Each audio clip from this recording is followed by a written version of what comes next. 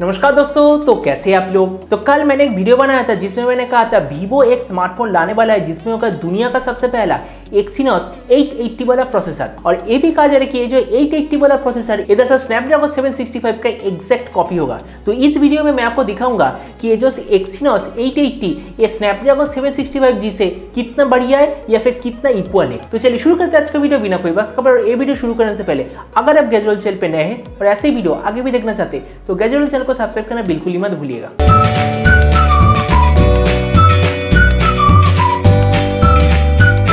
तो एक कंपैरिजन शुरू करने से पहले मैं आपको कह दूं कि सैमसंग की तरफ से ऑलमोस्ट ऑफिशियल कंफर्मेशन है कि ये जो Exynos 880 ये दरअसल Exynos 980 का थोड़ा सा डाउनग्रेडेड वर्जन होगा। मतलब ओरिजिनल जो Exynos 980 उसका लगभग सारे फीचर्स ही होगा, बस स्पीड में थोड़ा सा कम होगा।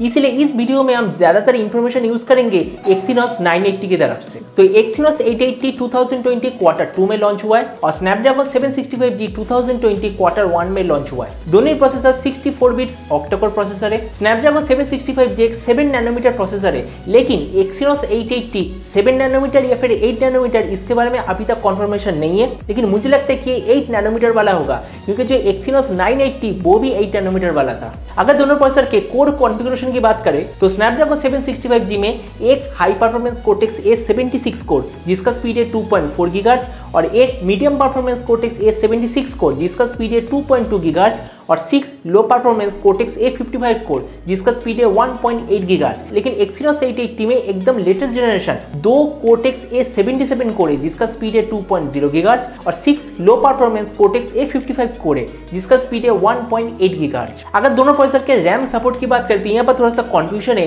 क्योंकि स्नैपड्रैगन 765G में डुअल चैनल LPDDR4X रैम का सपोर्ट है जिसका स्पीड है 2133 मेगाहर्ट्ज, लेकिन Exynos 880 में डुअल चैनल या फिर क्वाड चैनल है इसके बारे में अभी तक इंफॉर्मेशन नहीं है। और अगर मेमोरी सपोर्ट की बात करें तो Exynos 880 में eMMC 5.1 और UFS 2.1 दोनों का सपोर्ट होगा, लेकिन Snapdragon 765G में eMMC 5.1, UFS 2.1 और UFS 3.0 का सपोर्ट होगा। अगर दोनों प्रोसेसर के कैमरा सपोर्ट की बात करें तो Exynos 880 में सिंगल कैमरा में 108 मेगापिक्सल और डुअल कैमरा में 20+20 मेगापिक्सल का सपोर्ट होगा, लेकिन Snapdragon 765G में सिंगल कैमरा में 192 मेगापिक्सल और डुअल कैमरा में 22+22 मेगापिक्सल का सपोर्ट होगा। और अगर दोनों प्रोसेसर के वीडियो कैप्चर की बात करें तो Exynos 880 में हमें 4K वीडियो 120 fps में कैप्चर कर सकते हैं, लेकिन Snapdragon 765G में 4K वीडियो किस fps पे कैप्चर कर सकते हैं इसके बारे में कोई इंफॉर्मेशन नहीं है। और अगर दोनों प्रोसेसर के डिस्प्ले सपोर्ट की बात करें तो Exynos 880 में हमें QHD+ तक का डिस्प्ले का सपोर्ट है,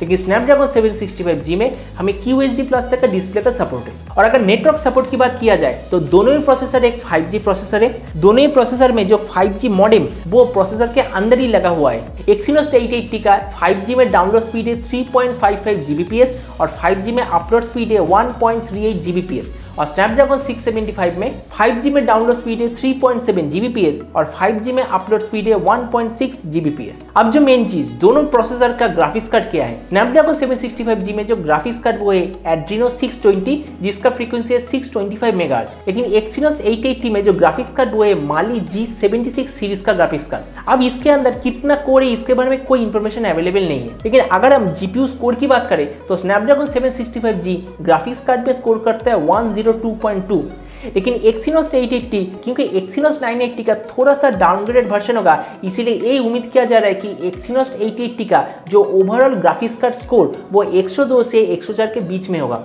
मतलब हम कह सकते हैं ऑलमोस्ट Snapdragon 765 जैसा या फिर उससे थोड़ा सा बेटर। और अगर दोनों प्रोसेसर के Geekbench स्कोर की बात करें तो आप देख ही सकते हैं Exynos 880 सिंगल कोर में स्कोर करता है 641 और मल्टी कोर में स्कोर करता है 1814 और Snapdragon 765G सिंगल कोर में स्कोर करता है 615 और मल्टी कोर में स्कोर करता है 1916। तो आप बड़ी इस वीडियो के कंक्लूजन किए आपने पूरे वीडियो में देख लिया।